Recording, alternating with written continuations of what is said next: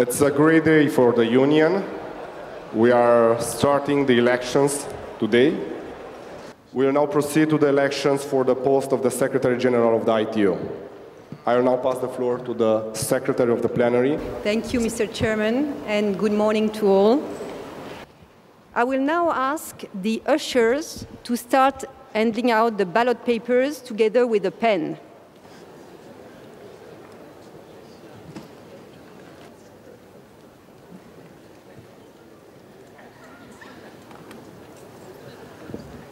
I now declare that the vote has begun, and I'm giving back the floor to the Secretary of the Plenary. So, thank you, Mr. Chairman. So that delegation can see where the 5 voting stations are located. I will now ask the staff at those stations to hold the ballot box in the air in consecutive order from 1 to 5. You will see that the ballot boxes are transparent and that they are empty. So I will now start calling member states for voting station 1.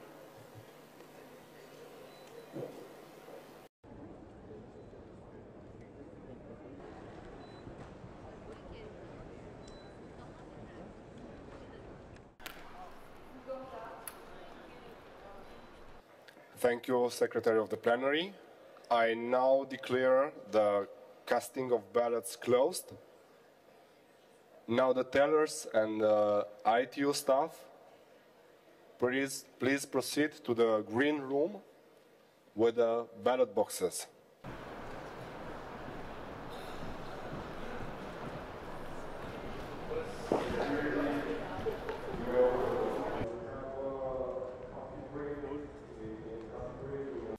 I would like to thank the tellers for their great work. I have received the tellers' report, and I shall proceed to the announcement of the results.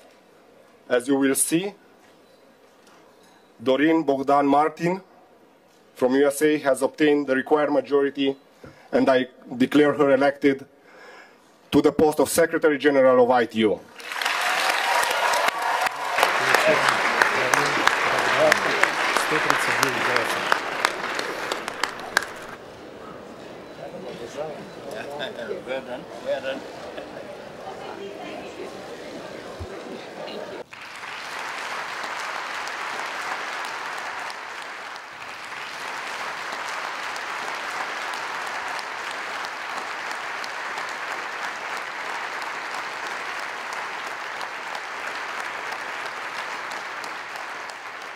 Distinguished colleagues, ladies and gentlemen, I am deeply, deeply humbled and filled with emotion.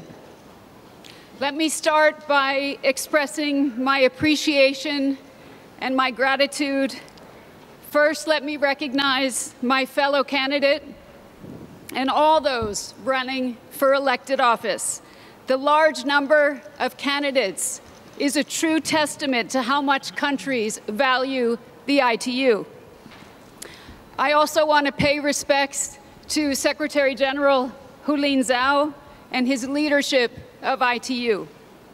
Secretary General Zhao, Deputy Secretary General Johnson, Director Manojevich, Director Lee, thank you for the close collaboration and friendship.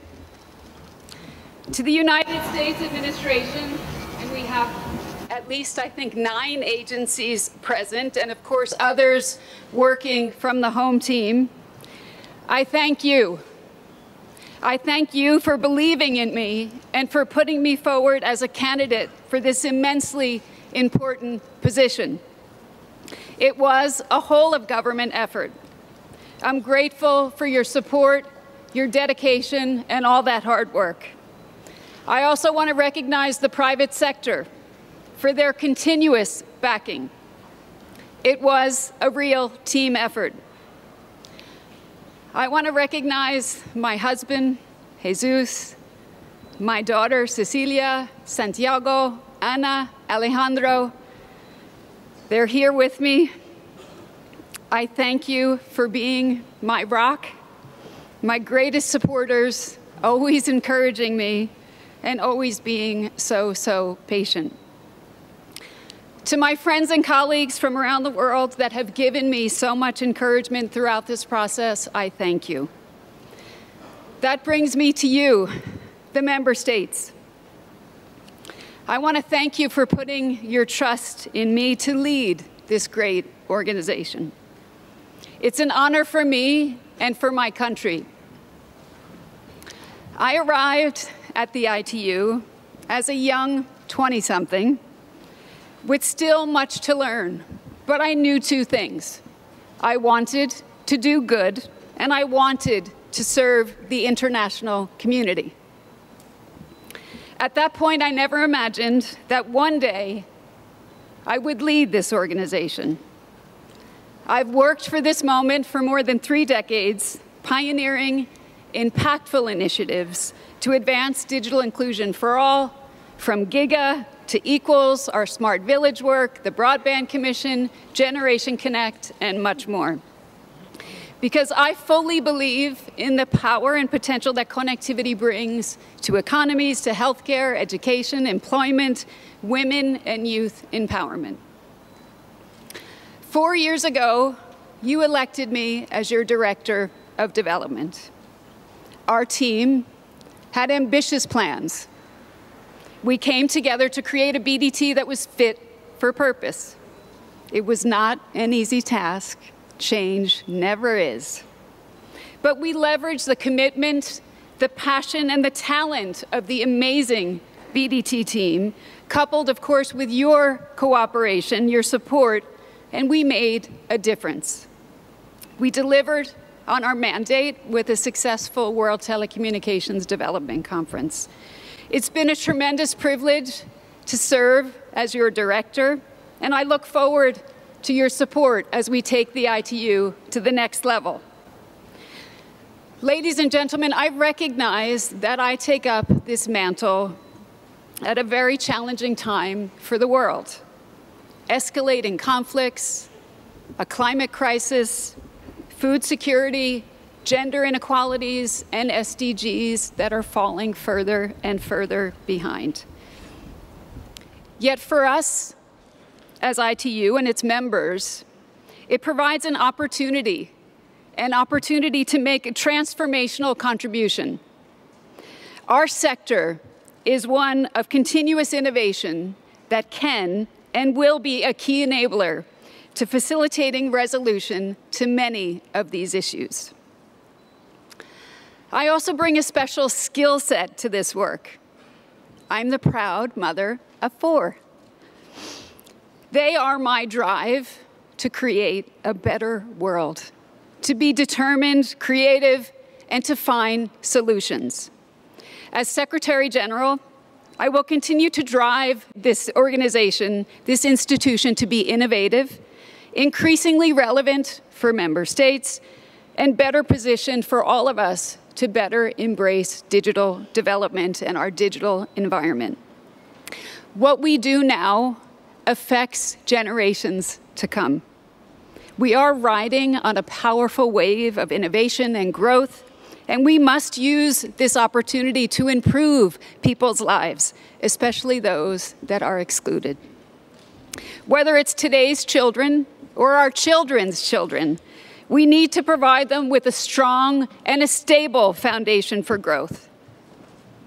Our success depends on a united effort. The ITU is a union. It's a union of members, each of you representing countries, companies, universities, and other institutions. And together, we are united. We are united in our hope and in our conviction that we can work collectively to make a better connected world for our communities and future generations. At this plenipotentiary, we will jointly develop our vision for the next 4 years in our strategic plan, and that will reflect our unity of purpose. When talking about unity, we must also recognize and respect diverse views. Those differences enrich us. Yet there's so much that unites us.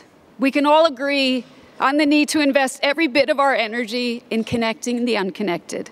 It's no longer a want, it's a must. We can all agree on the need for partnerships like Partner to Connect that mobilize billions in commitments demonstrating our ability to collaborate. We can all agree on the need to raise ITU's performance, to make us more transparent, more accountable to you, our members. We may have our differences, but the beauty of our organization is our process, where together we search for unity and resolution.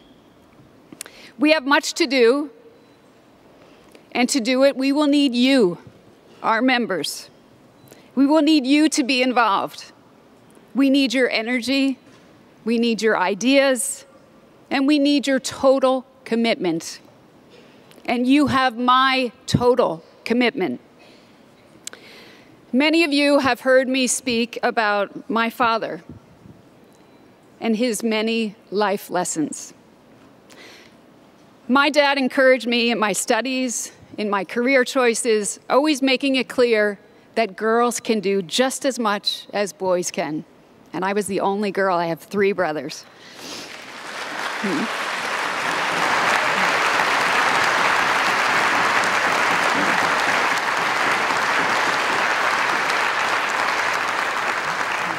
He was my greatest supporter, and he would have been so proud today.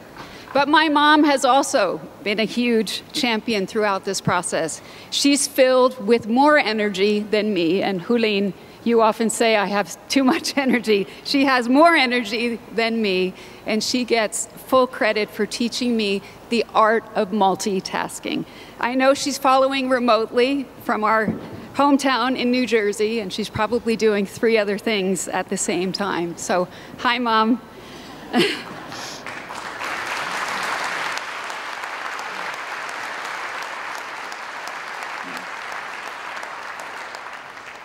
Mothers, daughters, sisters, fathers, brothers, sons.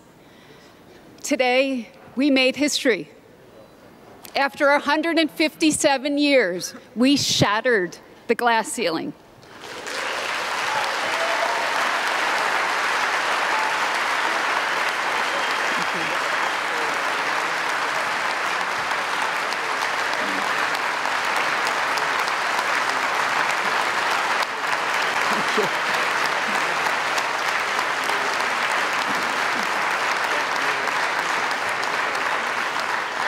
I am so very grateful to all of you for your support, and I hope this day will be an inspiration for other women to follow, and I do look forward to that. As the UN Secretary General has said, we, the leaders, must deliver for we, the peoples. We need to deliver affordable, trusted, and meaningful connectivity to all. The world is counting on us, and I am counting on all of you. Growing up in New Jersey, it may not surprise you to know that I'm a big Bruce Springsteen fan. In one of his songs, Bruce says, "Talk about a dream, try to make it real." Universal connectivity has been a dream for far too many years. Let's unite and make it real. Connect and unite. Thank you, everyone.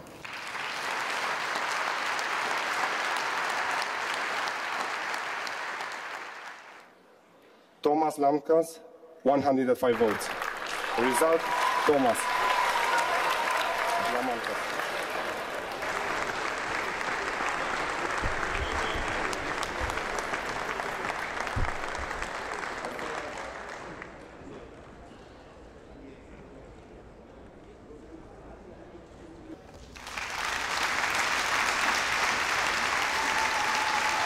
Thank you. So thank you very much. As you know, in most of these speeches so far, I tried to speak, and I would speak without any paper or any note. But this moment, you might appreciate, is probably the highlight of my life, the highest point in my life now. Only one moment when I met my girlfriend made top it, Sorry, guys, There's some things that are more important in life. But indeed, this is not an award I'm receiving. I also know that. This is a huge trust from all of you. There's a huge trust in the messages that I hopefully shared with you in my campaign. And huge trust that I heard what you told me in this campaign. And thank you for that. And thank you, member states, who voted for me, who voted for my competitors, because I know that you chose me not for the lack of choice. And I really want to acknowledge my strong competitors, Dr. Chase Lee, who contributed a lot to ITU, especially over the last 8 years as Director of Standardization. Nisa Fortype herself from Samoa, who also worked hard in promoting the issues of the small island developing states and other countries around the world. So I know that you chose, at least I take this mandate, to work with you, in a way we discussed in our campaign. Of course, I cannot miss just, to congratulate Madam Secretary General-elect, Doreen Bowden-Martin. It will be, I have to disclose, it will be the third time we work together. Well, actually, the third time she's my boss, let's be open. And I'm really looking forward to that. Of course, I want to acknowledge and thank the Secretary General, Hulin Zhao, for his last, I think Cristiano yesterday said 36 years in ITU, for the lifetime of ITU. And we really miss him, and I hope we'll find some ways to still leverage his expertise.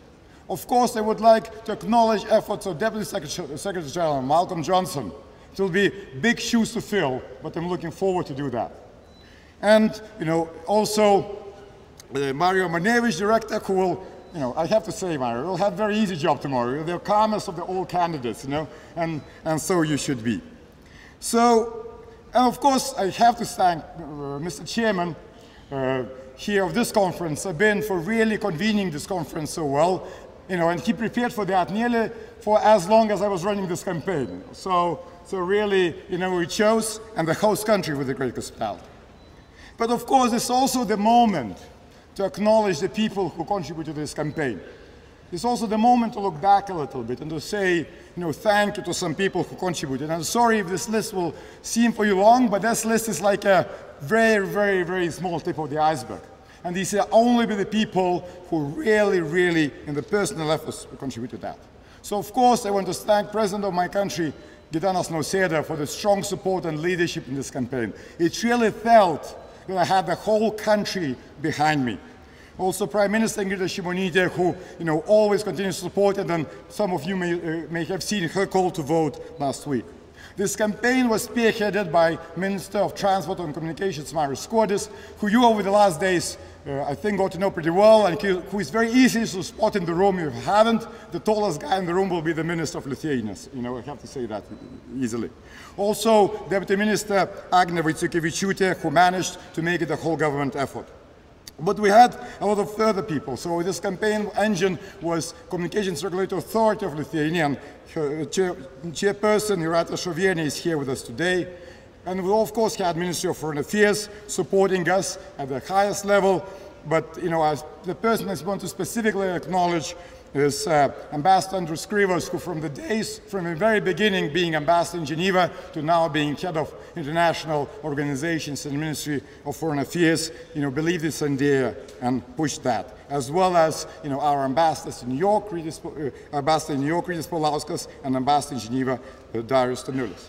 One moment also, I'm very proud here to stand in front of you, not only as Lithuanian candidate, and now elect person, but also someone who had the full support of European family. And really thank you from the bottom of my heart to all European colleagues who are really standing by me all the time and providing huge family backing. It always felt I could fall and you will catch me.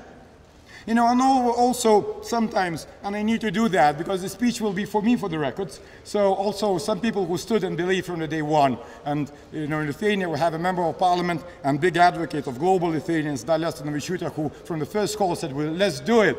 And then she actually got a lot of people believe in this idea.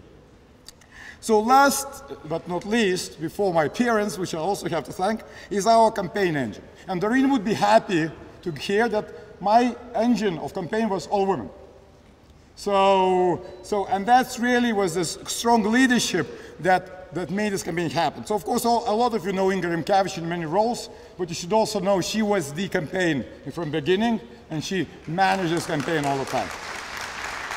and her colleagues, Gintarė Rybinskienė and Rasa Karalienė, who stood by her side.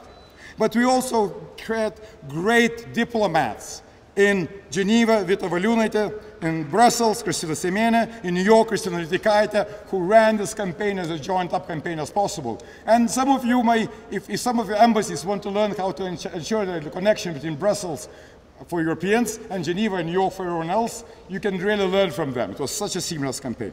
And finally, in the capital, Ignė Vrublevskaitė and Gintarė Janušaitė. What I also, of course, I cannot forget of thanking my parents, who were always with me, from the day one, believing in me and provided that support. You always know that you can go far. If you fall, you have a safety net. And they provided me for all my life and up till today here. So, ladies and gentlemen, tonight, I have to be open, we will celebrate. Tonight, we'll celebrate, and I hope you will join us. And some of you who joined us last night know that we know how to celebrate as Athenians. So hopefully you'll join us tonight as well. But tomorrow, the real work starts. And tomorrow, of course, we'll have elections, and I want to wish good luck to all the candidates for director positions and radio regulation board positions in the council. But we'll also, the conference, we have to remember, it feels like a highlight, but the conference is only the beginning. And this conference is crucial of setting the ground for ETU for the coming years. And we need this conference to succeed. We need to have a solid and sustainable financial basis for ETU for the next 4 years to come. We need to ensure that ETU is fit for the times operationally, that we can deliver to you, that we learn from the best managerial practices. And I look to you to provide a strong direction for the ETU to help us all to respond to the challenges of today and opportunities of tomorrow. One last point, ladies and gentlemen. When I campaigned, I said very clearly, I promise that whatever I can, ETU will always be the place for everyone. Big or small, powerful or not that powerful, rich or not that rich. Today I have to add, for those who voted for me and for those who don't vote for me as well, for everyone. And I will be guarantor for that. Because in these tense times like we are, the only way we can find solutions if we come together to look for them. And we do that with open hearts and open minds. So, ladies and gentlemen, Your Excellencies, let's work hard to bring the digital future for all. And most importantly, let's do that together. Thank you. Mario Maniewicz was elected as the director for Radio Bureau with 174 votes.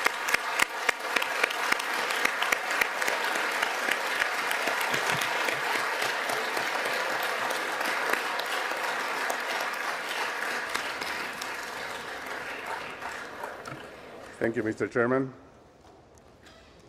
I will speak in Spanish. Señor Presidente, distinguidas autoridades, estimados delegados, queridos amigos, quisiera comenzar expresando mi más profundo agradecimiento a los países miembros de la OIT por la confianza que han depositado en mí para continuar ejerciendo el cargo de director de la Oficina de Radiocomunicaciones durante los próximos 4 años. En la conferencia de plenipotenciarios de Dubái, en el 2018, ustedes me honraron al otorgarme la oportunidad de liderar la Oficina de Radiocomunicaciones. Los 4 años que siguieron presentaron un desafío inesperado debido al advenimiento de la pandemia de COVID-19 que afectó al mundo entero. Me llena de satisfacción el constatar que a pesar de dichas dificultades, hemos conseguido, mancomunando esfuerzos entre delegados y el equipo humano del BR, adaptar nuestra forma de trabajo para mantener las actividades del sector, así como los productos y servicios tradicionalmente prestados por la oficina. Hoy me siento orgulloso de que los países miembros hayan renovado su apoyo para que continúe sirviendo como director del BR por un nuevo ciclo. Esta expresión de confianza redobla mi compromiso con los países para que el sector de radiocomunicaciones de la UIT siga estando a la altura exigida por la evolución tecnológica y mantenga el dinamismo que demandan tanto los sectores gubernamentales como los de la industria. Mi primer mandato culmina después de haber tenido el placer de trabajar junto al secretario general Hou-Lin Zhao, al vicesecretario general Malcolm Johnson y a los directores del TSB y del BDT, Chase-Up Lee y Doreen Bogdan Martin, respectivamente. Durante mi segundo mandato, será para mí una gran satisfacción el formar parte del nuevo equipo de dirección liderado por Doreen, con quien comparto plenamente la visión del rol y objetivos que debe perseguir nuestra organización. Estoy también muy contento que Thomas vaya a ser parte de este nuevo equipo, con el beneficio adicional que no seré yo el único oficial electo de la Unión con un apellido difícil. Mi agradecimiento va también al equipo de dirección del BR, así como al resto del personal de la Oficina de Radiocomunicaciones, por su ardua e incansable labor y compromiso en servir a los países miembros con calidad y eficiencia. Es para mí un honor adicional el continuar estando al frente del excelente equipo técnico y humano con que cuenta la oficina. Queridos amigos, quisiera expresar mi gratitud a las autoridades de mi país por haber apoyado mi candidatura sin hesitación. En particular, un especial reconocimiento al ministro de Industria, Energía y Minería, ingeniero Omar Paganini, al director nacional de Telecomunicaciones, el doctor Guzmán Acosta y Lara, y a la presidenta del organismo regulador de las comunicaciones en Uruguay, doctora Mercedes Aramendía, así como a los demás miembros de la delegación de Uruguay aquí presentes, por su incondicional apoyo. Por último, en orden, aunque no en importancia, quisiera agradecer a mi familia y en particular a mi esposa Patricia, quien me acompaña aquí hoy en Bucarest, así como a mis hijos Alejandro y Sabrina, por todo el apoyo que me han brindado durante mi larga trayectoria en la UIT y en particular por la gran paciencia y comprensión que han mostrado con mis frecuentes ausencias. Señor Presidente, los próximos 4 años marcarán la culminación de mi vida profesional. Estoy muy complacido que esta última etapa de mi carrera comience aquí, en esta hermosa ciudad de Bucarest. Muchas gracias. As you will see, Seizo Onoe from Japan has obtained the required majority, and I declare him elected as the Director of Telecommunication Standardization Bureau.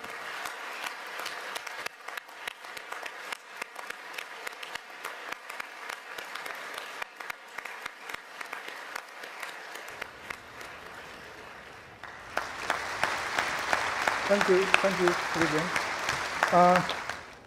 Excellencies, honorable ministers, ambassadors, ITU elected officials, distinguished delegates, ladies and gentlemen.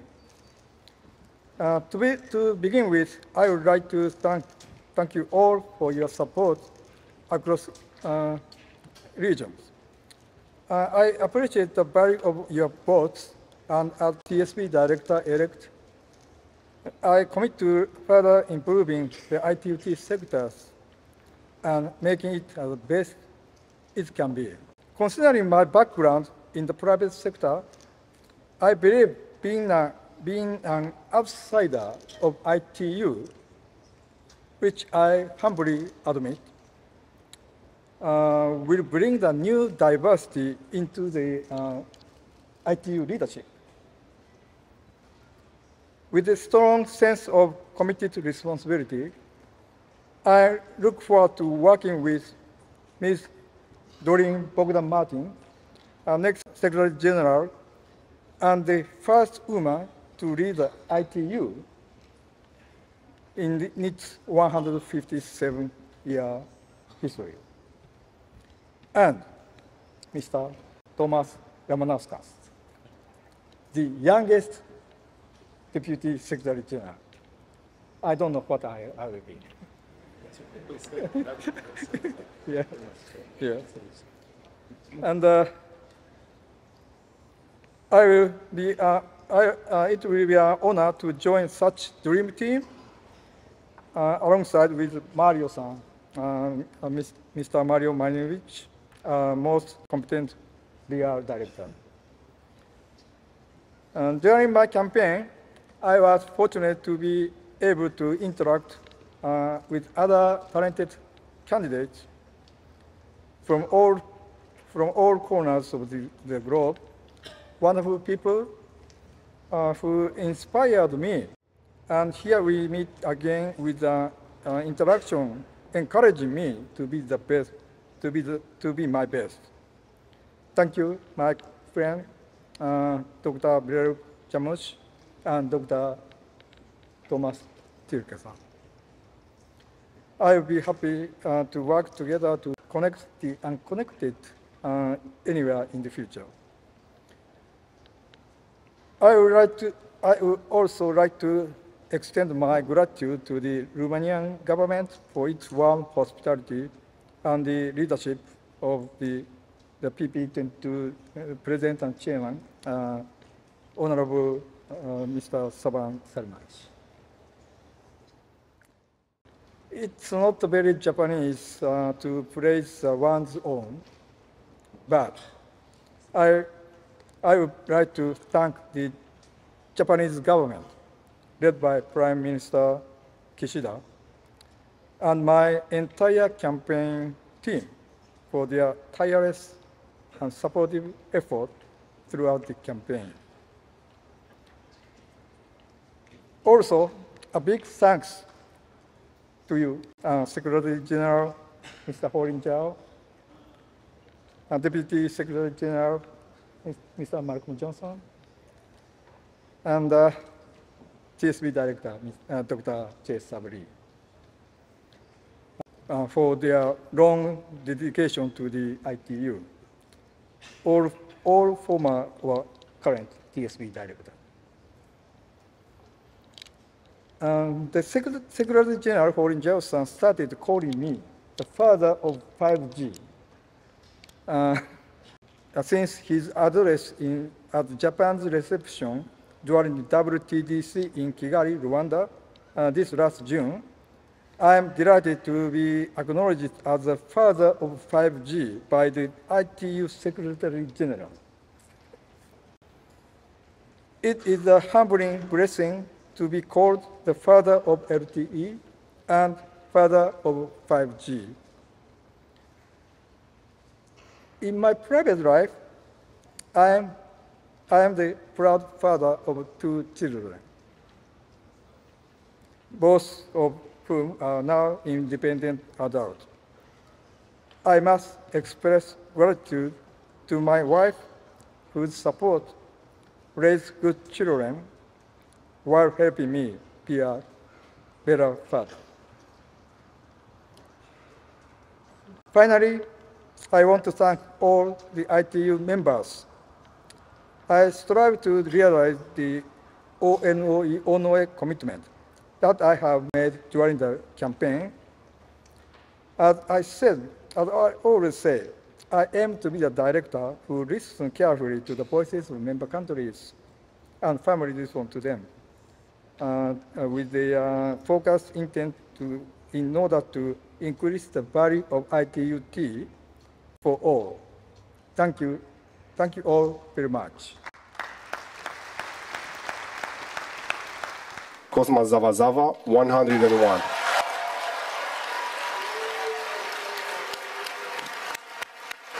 I declare Mr. Dr. Cosmas Zavazava from Zimbabwe as elected to the post of Director of Telecommunication Development Bureau.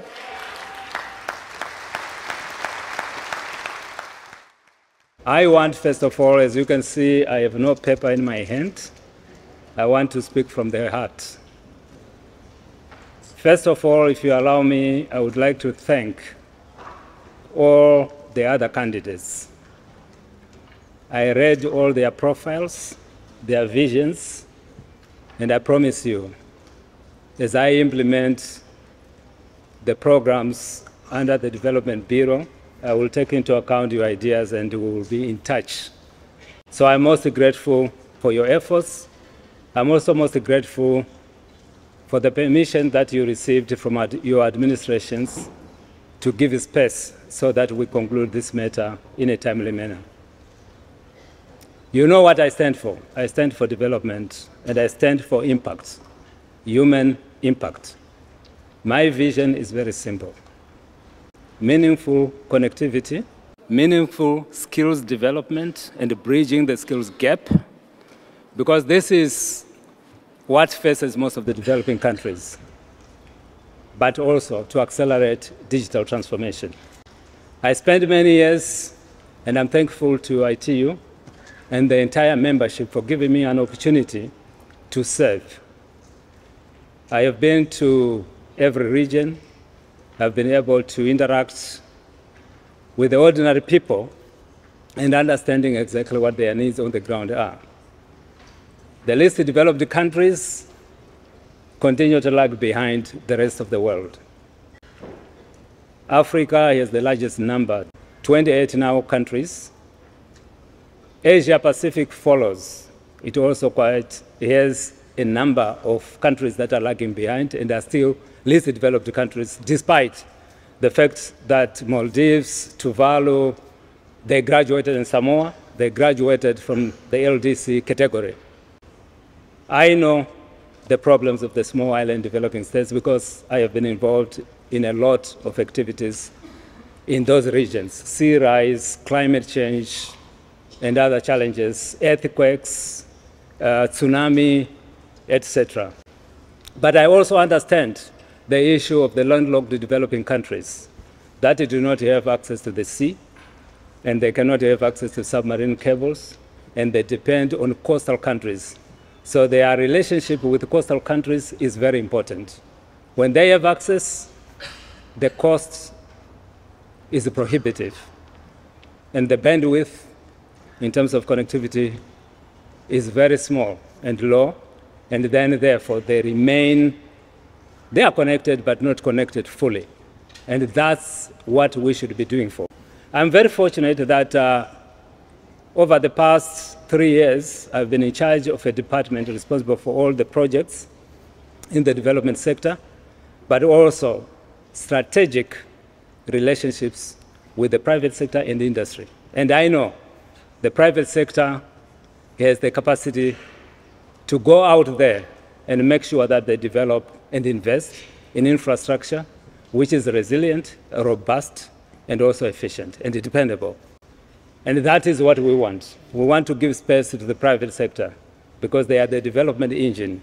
We are best placed because we are able to help countries to create an enabling environment in terms of policy, legal framework, and regulatory framework. And I promise you that once I take office, we are going to cement the relationship between member states, the regulators, and the private sector for the good of every nation state, small or big. One of the key issues that I care about is the issue of gender. And you will see, we will not be doing a lot of talking, we'll be doing a lot of doing.